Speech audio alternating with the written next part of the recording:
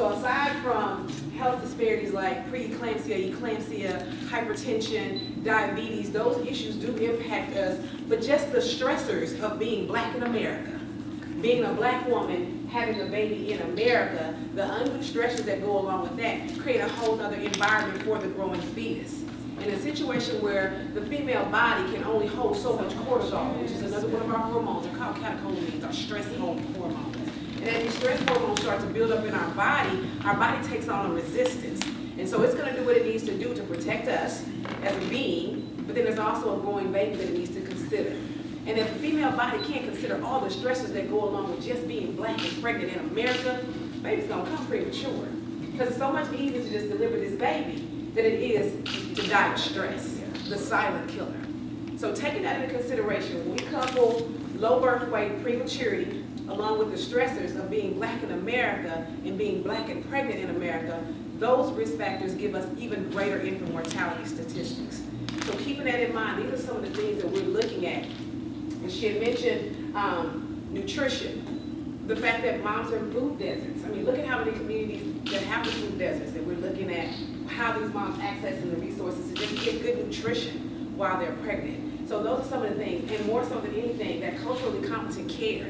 If moms are not getting care from women who love them, who care about them, who treat them with dignity and respect, no matter what the situation is that they're dealing with, then they're going to impact some more stressors. The microaggressive behavior, I talked about this the last talk that Dell and I did, and I think that it just kind of sparked some interest in one of the ladies that was in the audience, where women are experiencing so many microaggressive behaviors when they're trying to get basic prenatal care.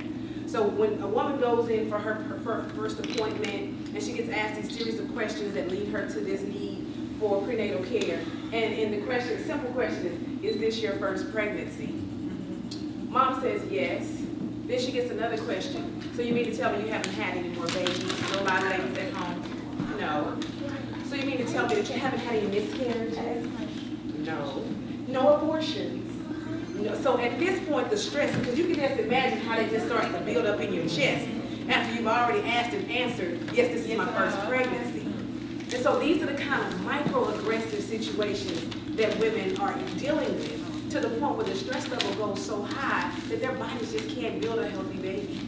And so the idea of a woman having to endure this appointment after appointment after appointment, finding someone who can give her the care that she needs so that she can embrace her birth experience so that we can deliver a healthy full-term baby. How bold would you be to go home and have a baby by yourself than to go to the hospital and be mistreated?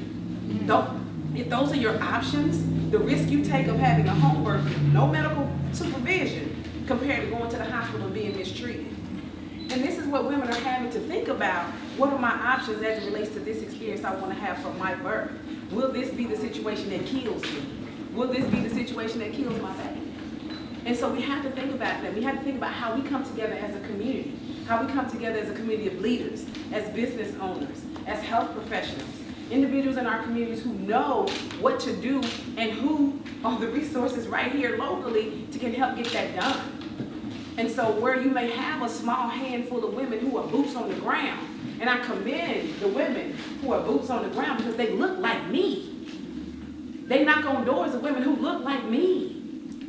And so we're not in a situation to where we're trying to figure out where the support is coming from. We know where it's coming from. The question is, who's supporting them? Who's supporting them so that we can save more mamas and babies?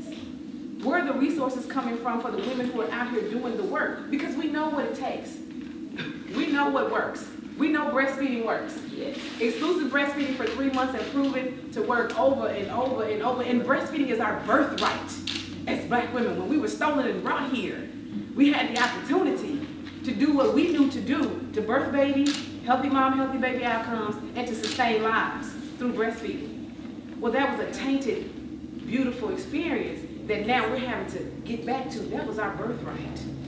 We know that. We know that if we put women in place that look like women who are getting served, that they will feel a little bit more connected to the experience and have a better birth outcome. We can see babies go to term just by acknowledging women by their first names or by their name at all. And so these are simple tasks to understand what are the stresses in her life while she's pregnant so that we can sort of mitigate some of these stressors and we can rid the body of some of that cortisol. Because again, it's generational for us. Because the healthy mom standing before you makes the outcomes for my grandchildren. My birth outcomes is a direct correlation to my granddaughter. So my daughter is a whole nother situation. These are the things that we deal with. Questioning what's going on in our society now. In California, there was an influx of abortions when the killings happened 2 years ago, just back to back to back, with all of the police brutality. So mamas are like, do I even want to bring a baby into this world? Correlated to what happened in slavery when mamas would smother their children to keep them from having to live lives as slaves. So now we're not even getting to the place where we're even going through the birth experience. And so we have to look at that as an overall societal issue. And how can we impact that as a society? What can we do to hold the hands of the women who are holding the hands of the women that are having these babies?